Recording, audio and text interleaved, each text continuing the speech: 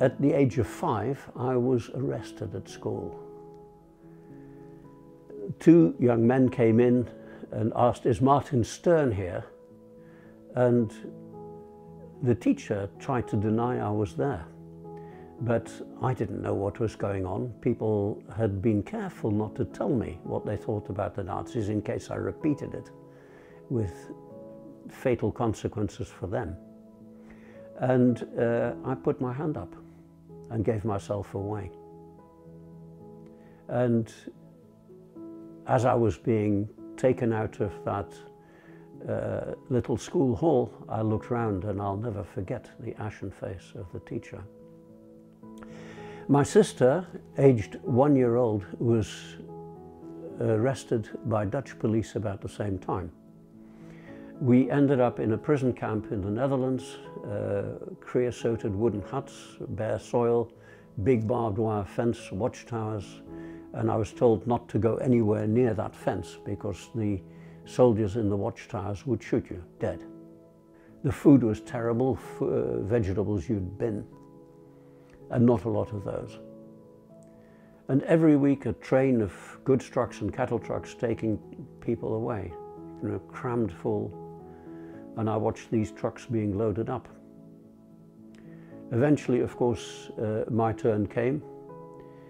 Most of those trucks had a sign on the side saying that they were going either to Auschwitz or Sobibor. The names were on the side of the trains. People didn't know what those names meant. But my train was a similar train, but it went to a different place. Otherwise, I wouldn't be here.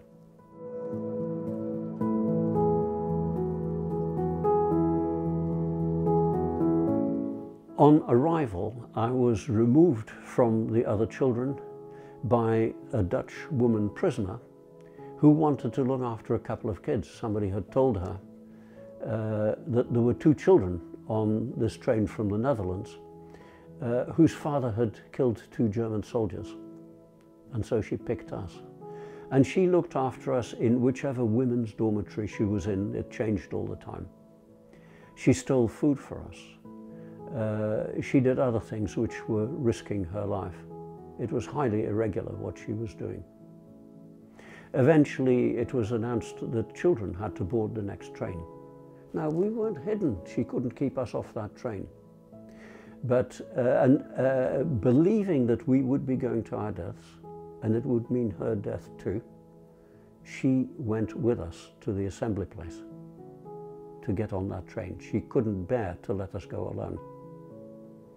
And our names weren't called. The other children were killed in Auschwitz. My guess is that the list that was read out was the list of children in the children's building, that by taking us from amongst the other children, she had saved our lives.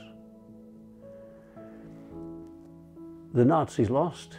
We eventually ended up in the Netherlands and were taken away from this wonderful woman who had risked her life for us repeatedly. And my sister and I made lives in the Netherlands, and then as children in 1950 were moved to Britain, to Manchester. And I went to school and university, trained as a doctor, became a hospital specialist in Leicester, had a wife, 3 children, 7 grandchildren, and here I am.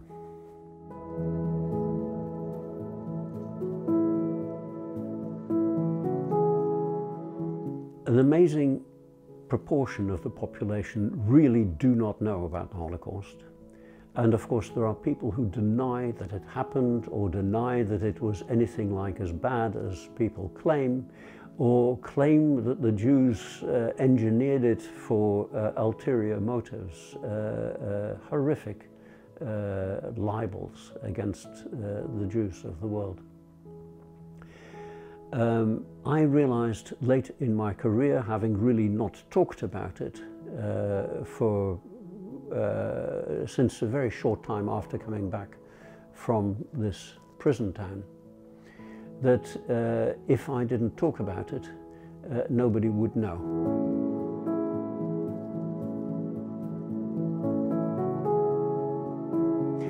She will be an extremely old lady now if she is still alive.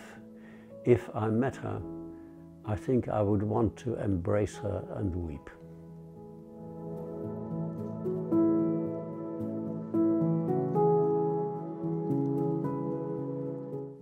It was difficult. It is difficult changing from one country to another, especially without your parents. And of course, my sister and I were not the only children subjected to that. From the age of 3 to the age of 7, I had practically no contact with other children. You know, if you deliberately did that to a child in this country now, you would be rightly accused of maltreating that child, abusing it. That itself has an influence. There is also, even between two very similar countries like the Netherlands and Britain, a cultural difference. The way you're expected to behave is subtly, but in important ways, different. And in some ways, I still haven't fully acclimatized to Britain. Although I feel more and more British as I get older. But at the same time, there are benefits from moving to another country. It's a wonderful thing to become bilingual, even if it's hard, and in my case it was an unpleasant process, but it seems to have worked more or less. And by knowing two languages, you learn to appreciate your original language and the beauty of language. It's a joy being bilingual, and it protects you against dementia, I'm told. At the same time, I think all young people should, if they possibly can, spend some time living and working in another country and experiencing culture shock. It's very good for you. It has benefits. You learn to understand your own culture for a start. So yes, there are disadvantages. It pales into insignificance compared to what happened during the war, of course. But there are benefits, and I'm so proud to be British.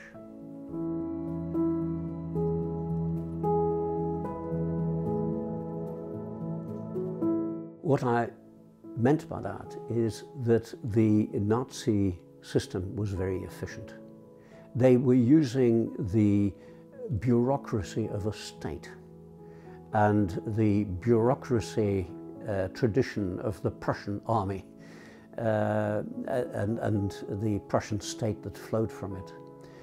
It was very hard to escape the Nazi net, at least once they had caught you. Once if you were not hidden from them, and even then. I think all the survivors I know had something going wrong with that efficient system. In my own case, if a Dutch couple had not looked after me for 2 years in Amsterdam, keeping me out of the clutches of the Nazis, I would not have survived. Most Holocaust survivors were caught late. It was one of the secrets of survival.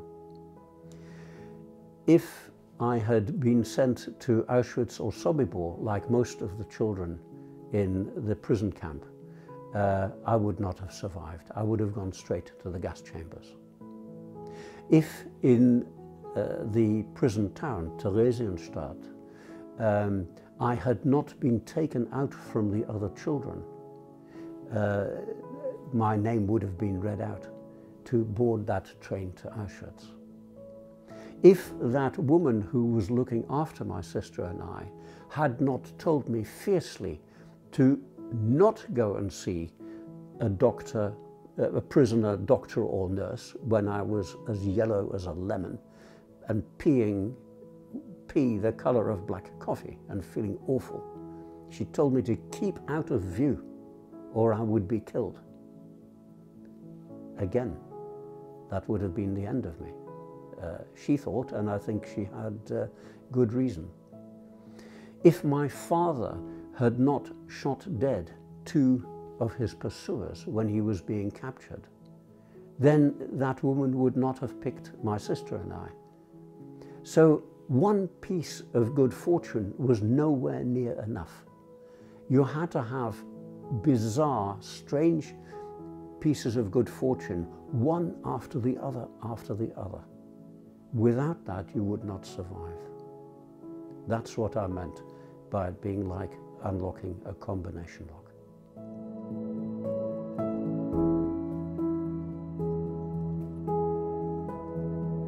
Firstly, I'm not sure that I did keep hope. People have asked me how I felt as a child in Theresienstadt, in the prison town, and I find it very hard to describe. I'm not sure that my memory is that perfect for it, but I think the best description, frankly, would be depression. It would be the sort of nearest word I can find to the way I can remember feeling.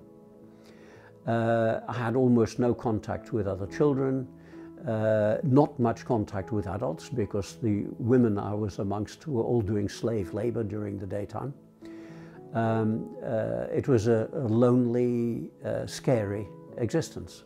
And of course I saw people being packed off, and I saw the fear that people had at the thought of being packed off on one of the trains. So I'm not sure that I did have a lot of hope. I think I did have a kind of optimism, but it's hard to describe, and it was certainly limited.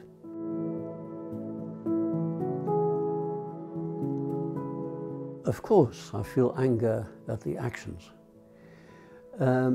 I refuse to let my mind be occupied by anger at these very stupid people who did evil things,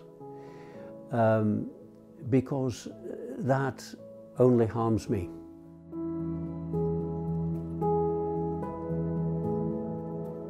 I go to the Netherlands quite often, and I maintain my contacts with some very good friends in the Netherlands, and I like being in the Netherlands, even though by now I feel quite a lot more British than Dutch. I keep up my Dutch. I can fool most Dutch people for 5 or 10 minutes. Which is more than most Dutch people who've lived outside the country for so long can do. And I'm rather proud of that.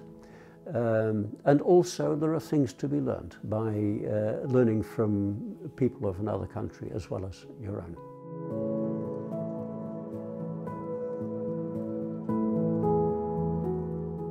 In the Netherlands, the family that took my sister and I away from the woman who looked after us in Theresienstadt, Catharina Casuto de Jong, prevented further contact, which broke her heart and broke mine too. My sister was too young to really notice. In the 1980s, I took a holiday to find her again.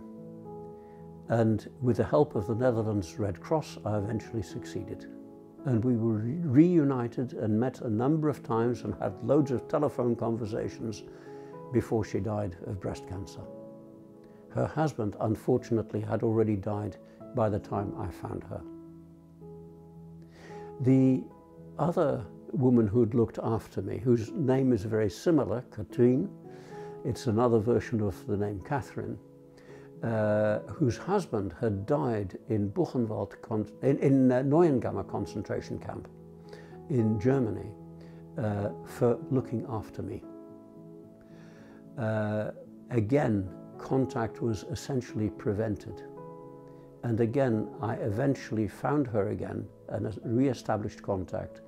And we had a wonderful relationship during the last years of her life. I used to go and visit her in her old age home in Amsterdam, and we had wonderful conversations and meals out, and went to the botanical garden nearby. Her son, born after I was arrested, and his wife are still wonderful friends who I go and visit at every opportunity.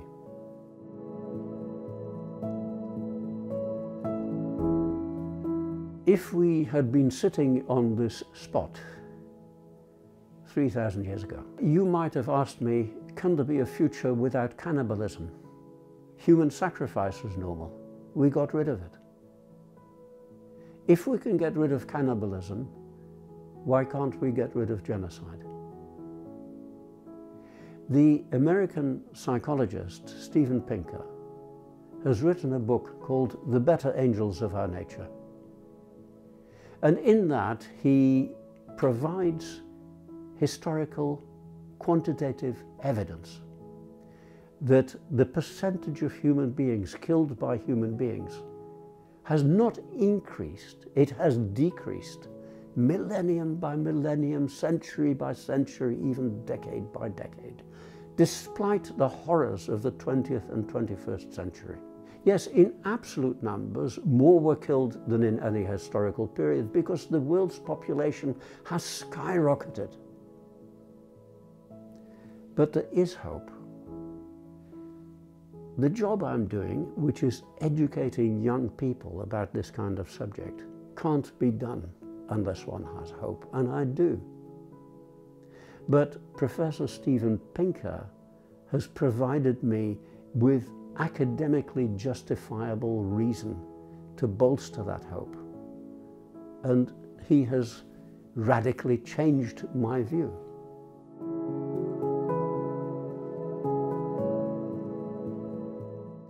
Reading, writing, arithmetic, and the other things people learn in school, primary school, are no longer sufficient. The human race, in order to be able to live with itself without mass violence, needs to learn about itself in a way that has not happened up to now. And that's the responsibility of the younger generation.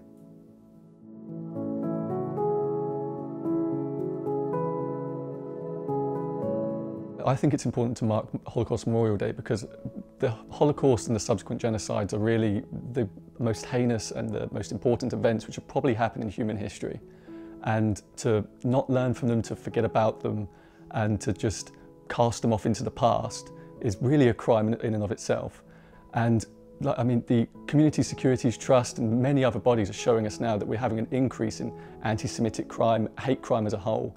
And it would be just a disservice to all of those who lost their lives not to learn from their history and learn from their past, and to forget about them. The survivors of all of the genocides and the Holocaust aren't going to be around forever, so it's for us to be able to tell their stories to future generations, for us to be able to learn from the history of the past, to be able to make a better future, to be able to step away from hate crime and hopefully roll back the clock of what we've been seeing in recent years. I think it's really important to mark Holocaust Memorial Day because I think it gives us a chance to stop and to reflect on the past and to the atrocities like the Holocaust that have happened in the past. But it also, because of the inclusion of other genocides like Darfur, which is an ongoing genocide, it makes us remember that the idea of never again, which is attached to the Holocaust a lot, hasn't actually been fully realised yet. And we need to keep pushing on and keep educating more people so that more people understand that genocide is still part of the world today. We can do more to stop it. I think it's really important for young people especially to mark Holocaust Memorial Day because they are the future, they're the future leaders and the future people making decisions. So if they are involved and they're interested in learning about the past and in what's going on today and in wanting to change it, I think that's really important. Before I was a part of the Holocaust Memorial Day Trust, I really didn't know about other genocides apart from the Holocaust. So the education I got through being part of the youth programs has really pushed my life in a different direction and has opened my mind up to whole different things that I didn't know about before. So I think it's really, really important.